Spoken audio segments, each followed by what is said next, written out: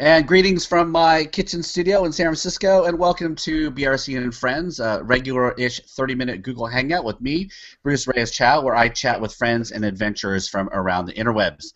Today, I welcome to the show Laura Herrod from A Fair Share, a global coalition of social enterprises supporting women's economic freedom. Welcome, Laura. Thank you. Hi. So Laura was born in Phoenix, Arizona, where my in-laws are. She did not grow up in the retirement community, though. Her Texas parents will attest that they have raised her right on barbecue, Tex Mex, and Longhorn football. I'm from California. We don't actually pay attention to college football here, but I hear that it's popular in other parts of the country. She lived in New York City for 5 years, earning her BA in politics, philosophy, and economics at King's College, and working for a gospel rescue mission on the Lower East Side. Self-proclaimed nerd, Laura moved to Nashville, Tennessee to work on her master's in community development and action at Vanderbilt. Laura joined the Nashville-based social enterprise Thistle Farms during her studies. She now runs communications for the latest Thistle Farms initiative, Shared Trade, A Fair Share for Women. She's thrilled to be working for a global initiative to support women's economic freedom. You can find Laura patronizing coffee shops or eating her favorite brunch spots, and her favorite appliance is her waffle maker. Before we jump in, though, let's take a moment to check out all the links. I'm going to put links below on the show. You'll get to see things from Laura and myself. If you want to tweet along with us now, if you're live, or if you want to get to us later through the YouTube channel, please use Reyes-Chow or Shared Trade. And then Laura has the best Twitter handle ever. It's Herrod the Great. Awesome. Use the hashtag BRC and Friends. As usual, our time is broken into 3 segments. The first will be centered around the interests and passions of my guest. The second, around a current event or two. And finally, last words, where I'll ask a few random questions. So, all right, we're going to get started. So, Laura works with this great group called Thistle Farms. A friend of mine said, she needs to be on your show. This is an important person. You need to talk with her. So, as technology allows us to do, I sent her a note. She said, sure. So, Laura, first question, really basic. Tell us about Thistle Farms. What do they do? Who are they? What do they work for? And how did you get involved? Okay, great. Thistle Farms is the social enterprise of Magdalene. Magdalene is a community, a residential community of women survivors of prostitution, addiction, and life on the streets, and they live together and they recover together, and then they can come work for Thistle Farms. And so Thistle Farms creates bath and body products. We're known for our lotions and soaps and lavender-scented candles. But we also have a paper and sewing studio, and there's a little cafe on Charlotte Pike in Nashville that is just beautiful and a great place to get work done. At Thistle Farms, this just last year celebrated $1 million in revenue. So to give you a sense of the scale of it, there are about 50 women from Magdalene employed through Thistle Farms. And so, yeah, that's the basics of that. Great. So when you say employed by, so they're working to create the product as well as working in some of the groups some of the organizations that are out there. And they're getting training and all that? Well, so it's all in-house employment at Thistle Farms. So they work in manufacturing, and they create all of the candles, and we make healing scented oils, and it's all natural products. So the idea is that you're kind of working with healing ingredients while you're experiencing the healing in your own life. So it's beautiful, and everything there is a metaphor, and it's a very inspiring place to be. So I got involved there through my studies of community development. I got introduced to the Reverend Becca Stevens. She's an Episcopal priest here in town and the chaplain at Vanderbilt, and she founded Magdalene and Thistle Farms. So I sat down with her, and I had no idea what I was going to do, and she said, we need somebody to figure out what shared trade is and is going to be. And now I'm here about 10 months later. Cool. So tell us about this shared trade. I mean, I think the taglines are great. I mean, it sounds really cool, but what is it? I mean, what are you doing? Yeah, so in the last 5 years or so, Thistle Farms has built relationships with social enterprises doing the same thing, employing women who have survived, violence, extreme poverty, addiction, you name it. And we're talking on a global scale. So Becca's traveled to Kenya, to Rwanda, to Ecuador, and has gotten to know good-hearted people, entrepreneurs who are trying to create opportunities for women. So about 2 years ago, she was in London and she was thinking about kind of the global value chain, how something gets made in Rwanda and gets sold to a distributor who sells it to a supplier who sells it to a big company in the US. And the person who made, let's say it's a purse, got $2 when it was sold for $45 in the States. And so Shared Trade is trying to do something about that so that the woman gets maybe $15 instead of $2. Mm-hmm. So we have a website called sharedtrade.org where we have 14 partner social enterprises representing 10 different countries. They're making beautiful handmade silk scarves from Cambodia. They're making table runners and serviettes out of African wax fabric in Mozambique. They're making laptop cases, kind of you name it, home, bath and body products. All the Thistle Farms products are on our site, and we're ensuring that they get like a higher percentage of the profit margin than they would have otherwise. Mm-hmm. And we're also kind of committed to core principles about what it looks like to create healing environments for women so that kind of the cycle of oppression or the environment that they're in, they can find freedom from that.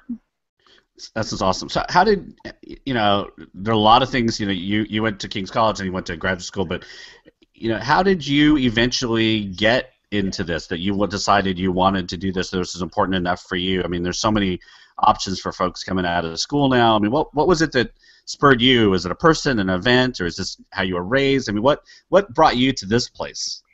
Yeah, I mean, I guess I would say I've always been passionate about people who were on the fringes, who kind of maybe didn't fit into the main social structure. But then when you live in New York City, you have visible poverty around you, especially these days, when homelessness is at epidemic proportions. And so I started working at a homeless shelter, and the main thing is that they needed to be able to be economically sufficient. And so that's how I first got involved with social enterprise, and through that have kind of landed in working with women specifically, and the potential to enact global transformation. I thought it's just so inspiring for me personally, and to see the hope and joy when somebody is getting a fair wage or is getting a fair share of the work that they've done and now can buy a car or buy a house. It's unbelievable, and it's the best work, I think. and that's, I mean, this is awesome. But you're running the communications for Shared Trade, so is that part of your background? Mm-hmm. Or are you learning on the job? How was that working for you? Yeah, so I mean, I have always been a bit of a writer, and when you study things like philosophy, politics, and economics, you write a lot. And so I've just kind of picked up things here and there. About a year ago, I started a web magazine with some friends. So those skills have definitely played a part in helping with Shared Trade. But, you're always learning. Yeah. So how do you compete with everything else that's out there right now? I mean, there's just so many things that people can get to, and all this kind of stuff. How are you finding?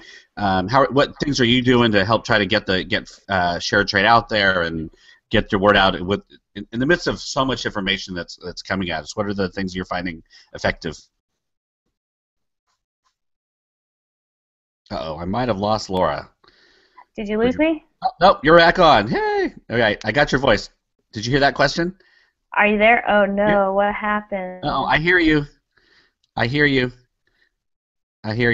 Bruce? Yep, I hear you. Oh, okay, great. Okay, back on. Okay, we survived.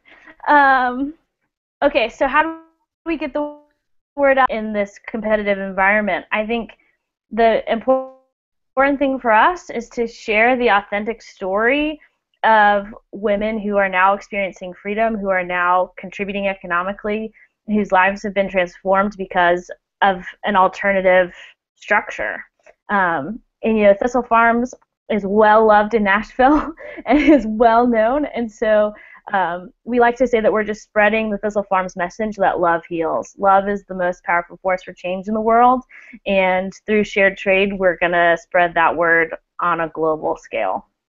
That's great. That's great. Well, are there any big things that are coming out soon? I mean, if folks are like, okay, so then what? Who are you working with? What kind of products are you doing? Is there anything you can talk about like right now, and then anything coming up? Well, right now, our big promotion is that we're doing free shipping through the month of October. All right. So jump on that. And I mean, we have these beautiful silk scarves that are perfect for fall. They're handmade in Cambodia. You know, bright oranges, bright greens. We also have some just like stunning jewelry from Uganda and Ethiopia. But the big thing is if you're Christmas shopping or beginning to think about your Christmas shopping, we're going to have a line of aprons from Kenya to sell during the holiday season, some beautiful handmade paper Christmas cards, just all sorts of perfect little gifts and things, stocking stuffers, things for your mom, for your dad. That's great. Mm-hmm. I should have had you kind of bring product on. You could have held them up and. Oh yeah, I could have done Vanna White for you. There you go. Here's one. That's I awesome. mean, I have some candles I can do. This sounds like pretty exciting work. I mean, have you seen a growth in people trying to shop more socially consciously? You know, fair trade has been big, but it seems like it's so much now. You know, how do you navigate all that? Have you seen people just thinking differently about how they're shopping?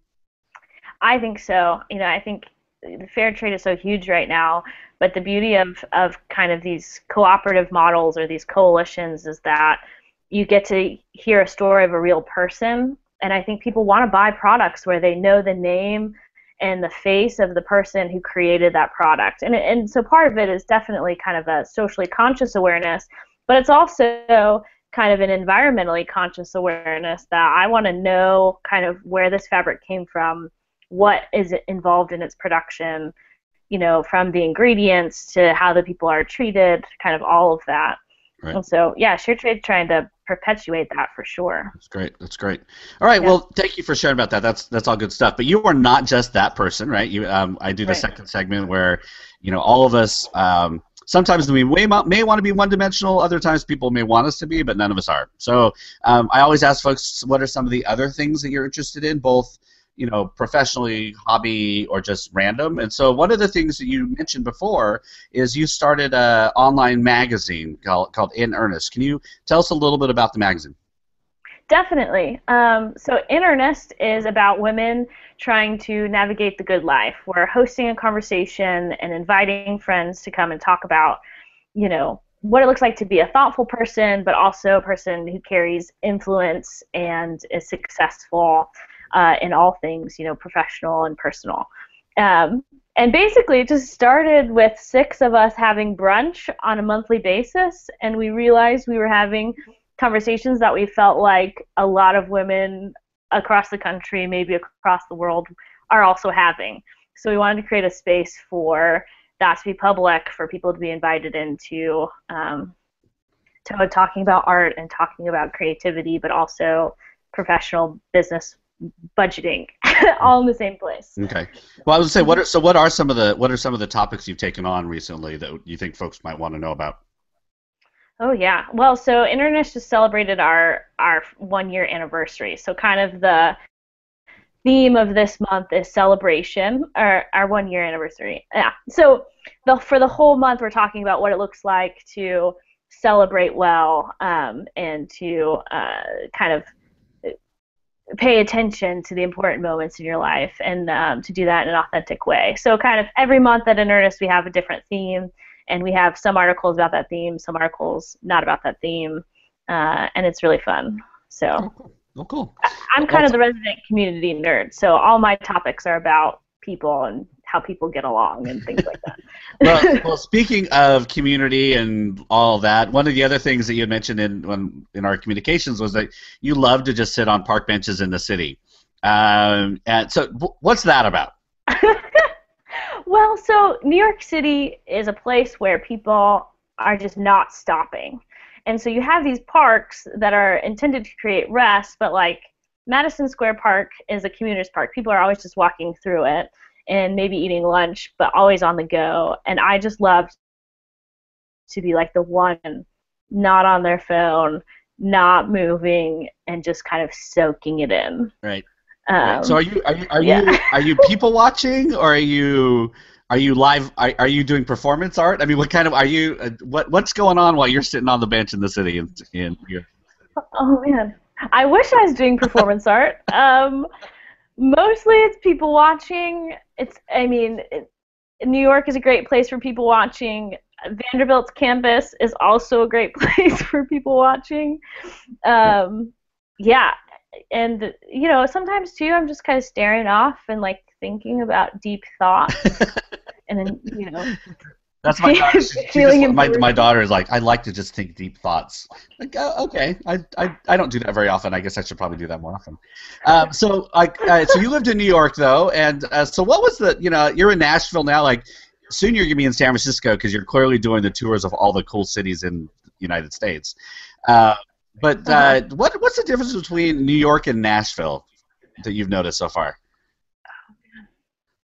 Well, I think the biggest difference in Nashville is that you can choose to be in a very urban feeling environment or choose to never be in a very urban feeling environment. Mm. So it's kind of all here, but you don't have to buy into it. So I can have a very New York feeling night where I eat ramen and go see Arcade Fire in concert. But I could also then the next night be in a field by a barn, and having a fire. So it's I just think Nashville has so many opportunities because it's small to enjoy quite starkly different cultures. Whereas New York, it's kind of always the multicultural vibe happening. Yeah.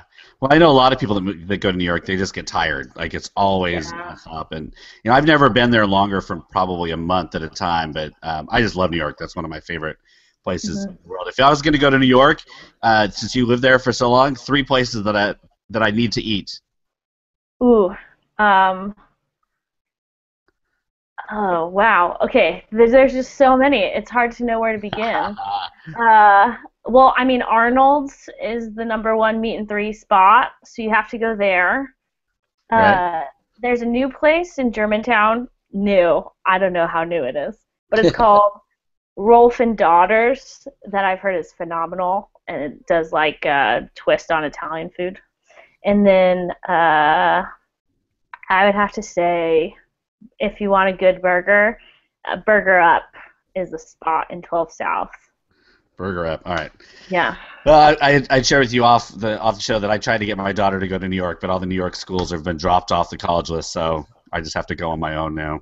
Yeah. All right. So I have some questions for you. So as I mentioned, we kind of end our time with doing these very quick questions, kind of like the Actors Studio, and you can expand on them as much or as little as you want.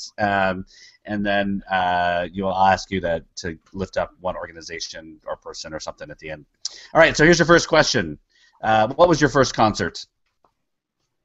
It was a Young Messiah concert, and I was in 5th grade, and Avalon was the highlight of my night. Yeah, Young Messiah? Yeah. In the 90s, that was a big, Christian music festival. Well, I've heard of Avalon. I don't think I've ever heard of Young Messiah. Well, Young Messiah was not a group. It was the name of the. Oh, okay. I was like, that seems kind of like a pretty lofty title to give yourself. I getcha. Yeah. I'm the Young Messiah. Well, are you now? Okay. No delusions of grandeur there. All right. Smell or sound that reminds you of your childhood? Chocolate chip pancakes. Chocolate chip. I mentioned to you that Sunday Morning Pancakes is apparently this amazing pancake mix from Nashville. Mm-hmm. The previous guest, Humming House, has singing their jingle. So I'll put a little link on this so people can check that out. But apparently there's some darn good pancakes. All right. Your first or your worst job? Let's see. Well, so my first job was kind of helping out at the church with the youth ministry, and what that meant was that I get to eat free lunch every day. So there you go. Awesome. Great. We'll just assume that was also not your worst job. We'll just, even if it was. Okay, and if you could switch places for one day with any person in the world, you get all their talent, resources, and connections, who would it be? Oh, man. Maybe I think I'm watching the show Nashville too much because the first person that popped to my mind was Connie Britton. Wow. Okay. Yep. Hey, there's your answer. There's your You answer. know, it's so funny. I've asked this question to a couple people. This is the biggest stumper in the world. It's like that question for some reason. And you All just right. gotta go with your gut. Yeah. Yeah. Pay it forward. One organization that more people should know about. It's called A House on Beekman. It's in the Bronx, New York, and they do amazing work with young moms and with the kids, and I have some dear friends that work and play there. Great. I will make sure that I include all of those links and things. So, Great. yeah. So, thank you, Laura, for hanging out with me for just this brief time. It's been really great to hear about Thistle Creek and Shared and all these things that you are Thistle Farm, sorry, that you're doing. I will, as I usually do for this, folks, I'll have a bunch of links down below on the YouTube channel. We'll get all the pop-ups and make it all pretty and all that, so you can make sure you can connect with Laura and all her organizations. She's obviously doing a lot of stuff, which is great. So thanks for tuning in for this episode of BRC and Friends. Thanks again to Laura Herrod for hanging out with us today. Laura, you want to wave goodbye? Let me get you on there. Bye. Bye. Thank you. All right. And please be sure to check out the episode recap, which will be posted by the end of the day. I'll introduce and all the links and put everything on there. Also, please take a moment to subscribe to my YouTube channel. Bling! And share this episode with your friends, and be sure to connect with us with all the links that are listed below. So until next time on BRC and Friends, please keep talking, because there are times when silence is not an option. We'll see you next time.